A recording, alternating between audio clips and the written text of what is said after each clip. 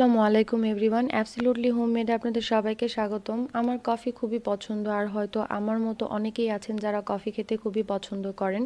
তবে শীতের সময় এক কাপ কফির তুলনায় হয় না, আর সেটা যদি হয় সবার পছন্দের ক্যাপাচিনো। তো আজকে আমি আপনাদের ঘরে বসে সবচেয়ে সহজ পদ্ধতিতে কিভাবে ক্যাপাচিনো তৈরি করা যায় সেটাই দেখাবো। তো চলুন বন্ধুরা, শুরু করা যাক। তো আজকে আমি এক কাপ কফি তৈরি করব। তো কফি তৈরি করার জন্য আমি কফি নিয়ে নিয়েছি। তো আপনারা চাইলে অন্য কোনো ব্র্যান্ডও ইউজ করতে পারেন, কোনো সমস্যা নেই। নিয়ে নিয়েছি হালকা গরম পানি, নিয়ে নিয়েছি চিনি এবং এরকম একটি চামচ। তো এখন আমি এখানে 2 চামচ কফি নিয়ে নিব। নিয়ে নিব পরিমাণ মতো চিনি। আপনারা যে যেরকম মিষ্টি খেতে পছন্দ করেন ঠিক তেমনই মিষ্টি দিয়ে নেবেন। এবং দিয়ে দিব 3 চামচ হালকা গরম পানি।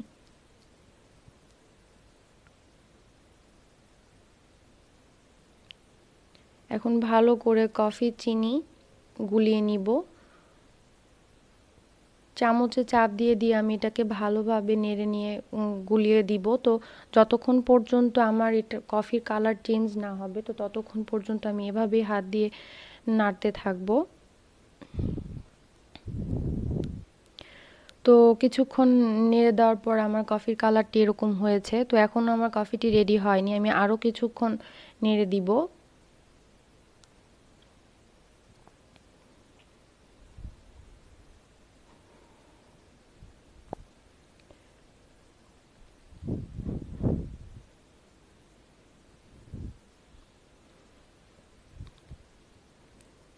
তো প্রায়ই আমার কফিটি রেডি হয়ে গিয়েছে। এখন শুধু চিনিটা গলার অপেক্ষা। চিনিটা গলে গেলেই আমার কফিটা একদম রেডি হয়ে যাবে। তো আমার কফিটি রেডি হয়ে গিয়েছে, চিনিটাও গলে গিয়েছে। এখন আমার কফিটা একদমই রেডি। তো এখন আমি আগে থেকে একটি হাঁড়িতে দুধ গরম বসিয়ে দিয়েছি। তো যতক্ষণ পর্যন্ত দুধ ভালো মতো সিদ্ধ না হবে ততক্ষণ পর্যন্ত অপেক্ষা করব এবং নেড়ে দিব। তো আজকে আমি আপনাদেরকে কফিটা একদমই ঘরোয়া স্টাইলে তৈরি করে দেখাচ্ছি। যাদের হাতের কাছে যাদের কোনো মেশিন নেই, তো তাদের জন্য এই ভিডিওটি খুবই প্রয়োজনীয়, কারণ খুবই সহজ পদ্ধতিতে আমি দেখিয়েছি। তো আশা করি সবার ভালো লাগবে, কারণ হাতের কাছে যে জিনিসগুলো থাকছে সেগুলো দিয়ে আমি তৈরি করে দেখিয়েছি। তো আমার দুধটা গরম করা হয়ে গিয়েছে, ভালো মতো সিদ্ধ হয়ে গিয়েছে।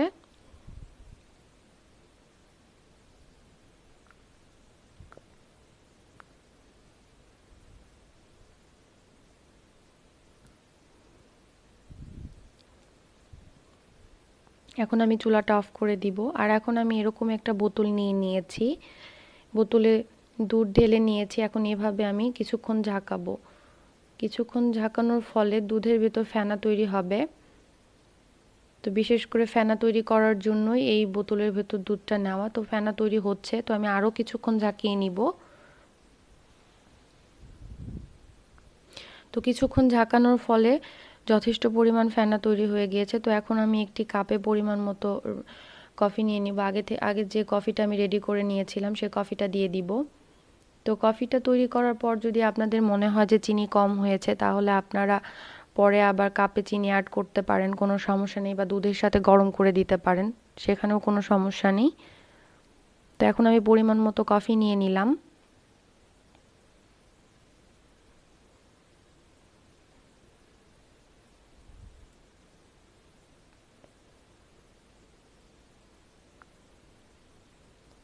তো এখন আমি এরকম একটা পাত্রে দুধটা ঢেলে নিয়েছি, যেন আমার দুধটা কাপে ঢালতে সুবিধা হয়।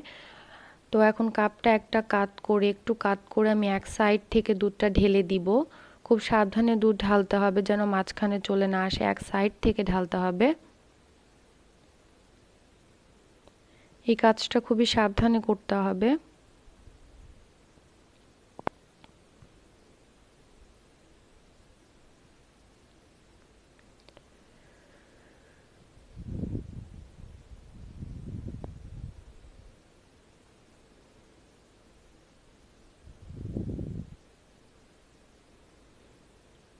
তো দুধটা ঢালা প্রায় শেষ হয়ে গিয়েছে, তো আমি বোতলে দুধটা নিয়ে যে ঝাঁকিয়ে নিয়েছিলাম, তো তার ফলে দুধের ভেতর যথেষ্ট পরিমাণ ফেনা তৈরি হয়েছিল।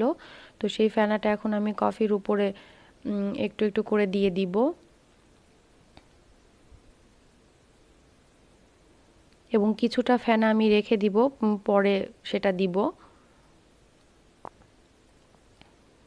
এখন চামচ দিয়ে একটু ভালো মতো ফেনাটাকে আমি ঘুরিয়ে ফিরে নেড়ে দিয়ে ভালো করে বসিয়ে দিব।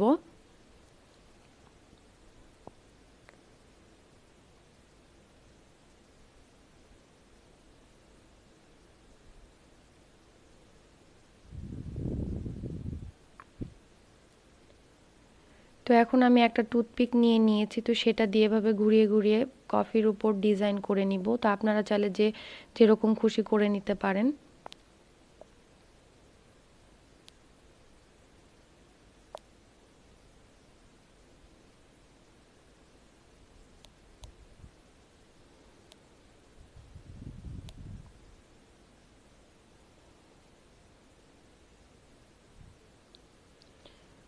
তো এখন আমি আরেকটু ফেনা যেটা ছিল সেটা এখন আরেকটু উপর দিয়ে দিয়ে দিব ঘুরিয়ে।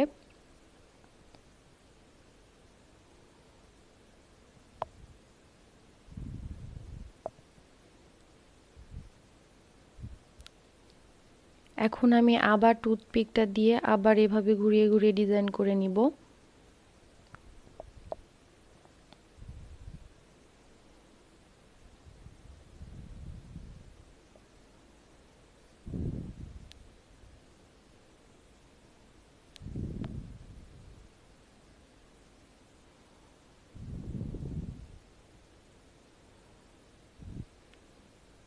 তো আপনারা চাইলে যে যেরকম খুশি ডিজাইন করে নিতে পারেন, কোনো সমস্যা নেই। তো আমার কফিটি প্রায় রেডি হয়ে গিয়েছে। তো তারপর আমি এর উপরে একটু কফি পাউডার ছিটিয়ে দিব। আপনারা চাইলে নাও দিতে পারেন, কোনো সমস্যা নেই। তো আমার কফিটি একদমই রেডি হয়ে গিয়েছে। তো আজকে আমি আপনাদের খুবই সহজ পদ্ধতিতে একদম ঘরোয়া উপায়ে আমি আপনাদেরকে দেখালাম কিভাবে ক্যাপাচিনো তৈরি করতে হয়। তো আশা করি অবশ্যই আপনাদের ভালো লাগবে। তো আজকের ভিডিওটি দেখার জন্য আপনাদের সবাইকে ধন্যবাদ, এবং আমার ভিডিওটি যদি আপনাদের ভালো লেগে থাকে তাহলে অবশ্যই আমাদের চ্যানেলটি সাবস্ক্রাইব করবেন, এবং সেই পর্যন্ত সবাই ভালো থাকবেন। আল্লাহ হাফেজ।